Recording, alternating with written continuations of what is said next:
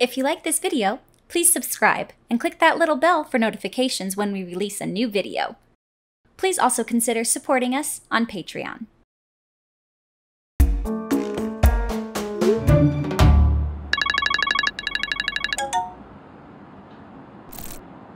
Hello, James? Yes! Hi, Courtney! Wow, you look just like your profile picture. Yes, I know. So, you're taking me on a virtual dinner date? Yes, I was thinking... Oh, wonderful. Oh, that's fancy. We do need to mind the budget. This is what I ordered. Steelhead trout roe with a sauce of cured grapefruit and white wine reduction. What restaurant do you think we're at? The Salon du Thé du Paris, obviously. I was thinking more, Olive Garden? Oh. But hey, there's this new skill I've been juggling. I mean, learn juggling. So have I. Baby, it's you. You're the one I need. You're the only one I see. Come on, baby, it's you. Let's toast to winning at life, James. Sure, but whose life? Well, hello, gorgeous. Oh, Chris, you're a little bit early. And you look exactly like your profile. Oh, Chris, so do you. What's going on here? Courtney, 2 guys and a girl? Oh, no, I don't do webcam shows anymore. Oh, well, I do, and I've been learning a new skill.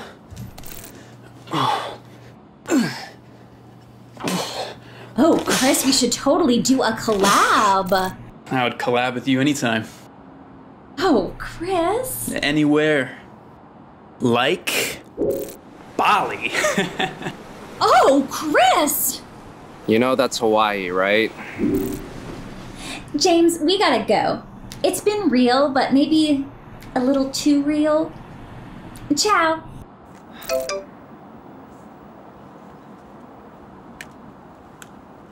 Cause you're the one I know.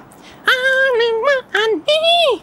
Only one I see. How about shutting up over there, huh, Beyonce? Oh, we're recording. Hi. Well, welcome to Pull My Focus, Adventures in the World of Digital Filmmaking, where we give you the insight tips you need to make great video. That's right. Very nice. So I'm sure at this point you've seen quite a few videos made like this. And it seems simple when you think about it. It's like, well, everyone has a laptop and or a phone or a tablet and just record that way. And what's the problem? It should be easy, right? Nothing is easy in filmmaking. So we're going to talk about some of the problems we anticipated, how we planned for them, and other problems we ran into, what we dealt with in order to make this little short Zoom dating. And really the whole idea is, if you want to do this type of recording, we wanted to try it out and find out what actually happens, because we don't like to make shit up. Right? Can we say shit on YouTube? Are we going to get dinged? We're going to lose advertisers. You can say it at least twice. Okay, great. So the concept. So one of the things that when you're a scrappy filmmaker or YouTuber, independent filmmaker, right, is that sometimes, you know, not just budgetary, but sort of production limitations will dictate what you can do. And the original concept that Manu had was kind of more about James was a schlub. Yeah. And Courtney wasn't, and Courtney's making elaborate meals and had a better look. And he, you know, at one point, James spills his wine, and because he's a klutz, and short circuits his laptop and switches to his phone and all that. We realized that. I forgot about that. Yeah, we forgot about that. But we realized particularly as we were doing table reads, is the actors, we need the actors to just be actors as much as possible, but they're also the camera person and the audio guy, right? And so we needed to minimize the technical aspects as much as possible. Because what we were doing, by the way, is we were each actor was recording themselves. We wanted the best audio and video we could get in the circumstances versus recording it just using Zoom, or in our case, we were using Video Hangout. We knew we could get good audio because all the actors, they also have, they're actors, so they have voiceover recording set up. So we could, they all had very good audio. But the video ran the gamut from cell phone to DSLR. DSLR. Yeah. And one thing we did with them that was helpful, and we always want to do now, is we did table reads doing a video hangout. And we did a couple of them, and that gave us, that helped us sort of workshop the script and take it to another place. And so with that input, and at one point, Manu had a good point. He would listen to my rewrites, and he had a comment where when he says, hey, what if after Courtney shows the picture of her beautiful dinner, which clearly she just got from the internet, James says, what restaurant do you think we're at? All of a sudden, the whole direction of the script changed, because we realized at that point that instead of trying to have him be this schlub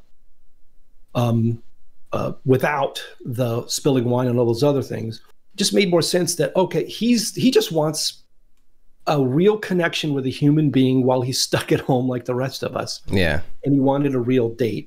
But Courtney, who's an Insta personality. Is that what they're called? Aren't they all? Is in the catbird seat. She's like, gets to be even more of this unreal version of herself. But she's not really that way. She's actually pretty amazing. So anyways, she's an actor. She's acting like that. So that brought the whole script in another direction. And then we said, let's bring Chris in and have him steal Courtney away with his instaness. Yeah. And so that the whole script really changed from all of that, and we think made it a lot better than the original idea. One of the things that we kind of believe in is this whole saying that it takes 3 bad jokes to get to the 4th good one, and the idea there is that you work through, it's like brainstorming, you work through this, it's iteration, but you wouldn't get to that final 4th good joke or final 4th good script or whatever it is if you didn't go through all that other stuff that you had to go through. From a technical aspect, we also did tech rehearsal. So we did one-on-one with each actor where they would record literally like 5-second piece of video with audio. And then that meant the file was small enough that they could send it to us right there while we're having the video hangout with them, and then have them adjust the camera frame, adjust the mic and other things and levels and things like that. Because while we were recording, we knew that there was no way we're going to be able to watch the takes. Right? We're not going to be able to review anything. We're going to have to wait for the actors to bundle it all up, send it to us, and then look at it and see what we got. Yeah, which is hugely frustrating, but that's what we got to do. And that's what it was like back in the film days, right? Because I mean, people still shoot film. Well, you had video tap, so you could at least look at that. And speaking of video tap, it also meant that while we were recording, we needed the actors to have a separate device that showed us, that had them be in the video hangout with us, so we could direct them. Now, obviously, it wasn't going to be them looking into the camera. It was going to be, I think Courtney was off to the side, or James was off to the side. Courtney had 2 phones, I think, hooked to her laptop, actually clipped to the top of her laptop. So it's not ideal, and it is what it is. Yep. And you make the best of it, and that's what we did. Anything you want to add to that before we go through it? No, let's take a look and commentate on, as we go. I have a 4th note.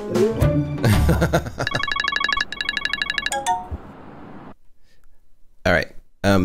Right off the bat, like we mentioned, Courtney has this. She's using she's using a laptop for her camera, right? For this on. No, she's using her phone because the laptop was so old it recorded 480. Yeah, this is the phone.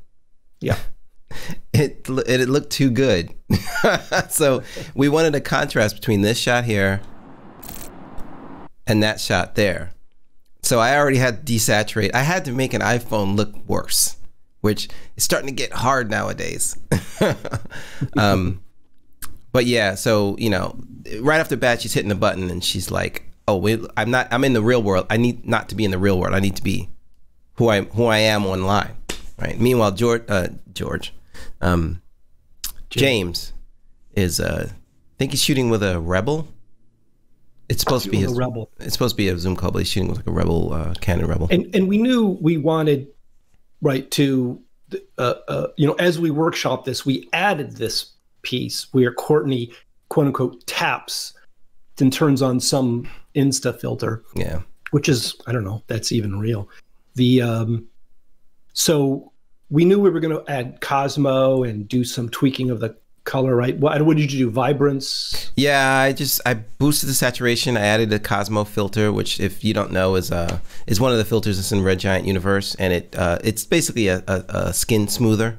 But I blew it out of proportion. Like I went nuts with it. Yeah, saturation. It's a way of adding diffusion. Exactly. It's like diffusion, but specific diffusion to skin tones. Right, right on the face versus the whole. It keeps the sharpness and everything else. We're still going to do a video about that. That'd be cool. Yeah. Right. Let's keep going. Hello, James. Yes. Hi, Courtney. Wow, you look just like your profile picture. Yes, I know. So, you're taking me on a virtual dinner date? One thing I want to say about the audio, yeah, we had playback. You had each of the actors, since we did this together. They didn't shoot this separately, which I thought was actually a good idea because that got us through it faster. So we didn't have to do 3 different sessions of hours. Right. We did it together. But in doing it together, each of the actors had to listen to what's called playback, or not really playback, but live. They had to listen to each other. So they had a device playing the other person's audio, which made it really hard not to hear the other actors. So basically, if they just were sure not to step on each other's lines, to give each other a little time, I had to go in each individual person and clip the beginning and the end of every single line. But yeah, you'll probably have to do that in post anyway. Like we've done that on shoots where we have controlled sound because you don't want dead sound to interrupt you. Gonna keep going?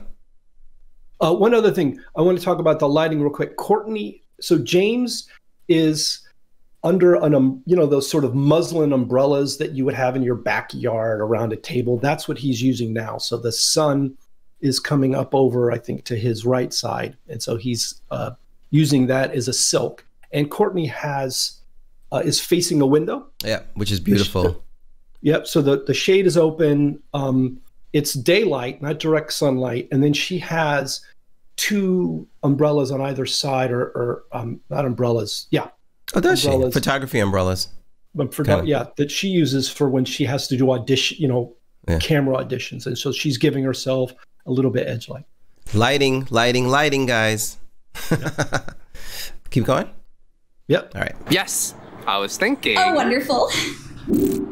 Oh, that's fancy. Now, that's a trick you can do in your videos right now. If you think about your transitions, you can do stuff. A lot of people do stuff like where they hit the side of the camera. Please don't hit the side of your camera. They hit the side of the camera and it bounces, and that bounce will go into the next transition, or sometimes they'll wipe this way and then in the next shot wipe this way. So that's a way to make your shots look more dynamic if you think about transitions like that. And this was more of a, it's more of a like, if phones had crazy features, we want to put Courtney more in an unrealistic light. Like she's doing weird things with her phone. That's one of the things, and that's actually an easy way for us to get out of one outfit into the other.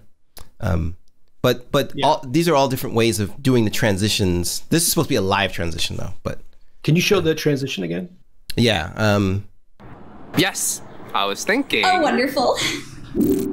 Oh, that's fancy. Yeah. So all it is really is the sound that you added? I added sound, and a little static noise as if the computer did something. But realistically, it's just, oh, that's wonderful. Boop. cut. Right. All right, go change. Okay, and action. And picking it up. Right. So it's a cut on the action. Now, also, because she's using her phone, it auto sets the f-stop. Yeah. And it worked for this shot. So you'll notice that she's slightly overexposed at first. Yeah. Looking for a cat. Yeah. Oops, that's speed. I don't want to do speed. I want to do this. So yeah, that's the phone going, oh my God, I don't have enough light. Let me adjust. Oh my God, I have too much light. Let me adjust. And notice how it kind of slowly gets back to skin tone. Yeah. And that's fine. It worked for the effect. But if you're doing other things where the character's moving around or something like that, yeah. If they're using anything that's auto white balancing as well as auto focusing and auto setting exposure, it's going to go all over the place. So, and that's why it's really important to also, do a tech rehearsal with them. Yeah. So you're looking for problems that are going to happen when you actually are shooting. Cool. Fancy. We do need to mind the budget. This is what I ordered. Steelhead trout roe with a sauce of cured grapefruit and white wine reduction. Stock footage. Stock image. So footage would be great. Footage isn't cheap. A lot of times we'll use some that we already bought, or we have for whatever reason. But I mean, we got this from Pond 5. We love Pond 5. And this, I don't know, what did this cost? $3.50 for like a super high res still that we could kind of zoom out of a little bit. Yeah. One thing that I liked, and so this is in the iteration process where Manu, we want this to be fake. Like where did she just found this on the internet? She didn't cook this meal. Like, what world does she live in? Manu, you added those little little glitches, little pops here and there. Bzzzt. Yeah, those little bzzzt, those little beats. Let's keep going. Who think we're at? The Salon du Thé du Paris, obviously. So let's talk about that. You want to tell them about the line? The salon. So the original script, I found some insane actual restaurant. I think it's really just a cafe in Paris, but it's the Salon de Thé de the Grand. I can't remember. I don't have the script. It's much longer. It's okay. It's just it's much longer. And once we got to the final edit, we're like, God, that's just so long. Yeah. And it's not working. And the actor's like, yeah, it's kind of dragging there. And what we realized is that the joke really is just, hey, James is asking, where do you think we are? And she goes, I'm in Paris. You know, we just need to get to it really quick. Yeah. So Manu just used an edit to cut her line down. Yeah. We should show the original maybe. What restaurant do you think we're at? The Salon du Thé de la Grande Masque du Paris, obviously. But this is all about pacing right now. We need to keep going. Whenever you're watching your edit, and if you feel a moment where you're kind of waiting for the next thing to happen, you need to cut it. You really do, because if you're waiting and you're the editor, they're not going to wait. The people who watch are going to wait. Yeah. So now we're trying to get a little more of that dynamic overlapping of conversation and stuff like that happening. And cutting that line was, we had to cut it. Shorter. And it wasn't Courtney's read. It was just the line just didn't work in the script. On paper, it worked. Yeah. I was thinking more Olive Garden. That's cute. I like that. Oh. Like the clap. But hey, there's this new skill I've been juggling. I mean, learn juggling. So that was improvised. His line was different, and but it worked. Where he at one point he messed the line up. But he keeps going. Right, that's what actors do, and he's got a lot of stage experience, James. Yeah. But it was funnier that he misjuggled the words. Yeah. And it made him, even though we didn't want him to be schlubby anymore, it just kind of fit because he's nervous and he wants to impress her, and he just kind of screwed up with Olive Garden. So have I. Baby, it's you. You're the one I need. Is this clear to everyone? This is a filter, like a crazy TikTok. Like, what was that other thing? I'm sure it's clear to everyone that she's not Beyonce. Yes, I think it's okay. pretty All right, clear. so we can move past this, right? But she can sing, and she actually did. She just did a video on YouTube where she's doing as many of the princesses from Disney. Oh, did she really? Have courage, and I'm trying to. I'm right out here for you. Oh, yeah, we must do something. She's calling to you. Feed. She's got an amazing voice, and I've seen her in pieces where she sings and all. Yeah. Okay, so we wouldn't make it out of this world, so that's where the pop star came from. You're the only one I see. Come on, baby, it's you. And I also want to add really quick, this is done in Premiere. All the video additions, with the exception of maybe one or two, like I did the waveform that's behind her, like in After Effects, that was generated by me, but everything else is off of the free templates that's in Premiere. So if you're going to if you're in the Essential Graphics editor and you just click on free and you look through the free templates that Adobe gives you, everything there, I didn't create any of that. I got it all from templates that are available in Adobe. So check that stuff out because it's very, very useful. You can repurpose a lot of their stuff. Let's toast to winning at life, James. Sure, but whose life? One of my favorite lines, Frank. Very well written. And that's, yeah, because it went in that other direction. So at this point, we realized I'm done. This isn't happening. Yeah. I'm done with this. Because the thing I missed to say was the original idea was dating. First dates are awkward. What if they were awkward like this? Online? Yeah. Yeah. Which they probably are. Yeah. Okay. Well, hello, gorgeous. Oh, Chris, you're a little bit early. And you look exactly like your profile. Oh, Chris, so do you. If you guys remember Chris, that's not a very flattering thing to freeze on. Let me move him up a little bit. If you guys remember Chris, he was in the sketch, on the street sketch with the woman. Hey, sweet buns, looking yummy. Excuse me. I forget what it's called. With the I forget too. But he's amazing, and getting him into this kind of was like a last minute thing. But we definitely want to work with Chris a lot more. He's a seriously amazing actor. Here, Courtney, 2 guys and a girl. Oh no, I don't do webcam shows anymore. Oh, so what was Chris shooting with?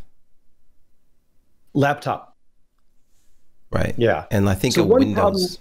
Yeah. You might run into where is older laptops. Courtney's recorded 480. Mine is a 2014 QuickTime will record at 720p, which is not what we want. Right. Because we needed to go full screen. We wanted at least 1080. Right. So I don't. He has a PC, and I think he had a webcam. Yeah, he had a webcam. Yeah, he had a webcam. So we have the gamut. We have a webcam, we have a phone, and we have a DSLR. Yeah. Let's keep going. Well, I do, and I've been learning a new skill.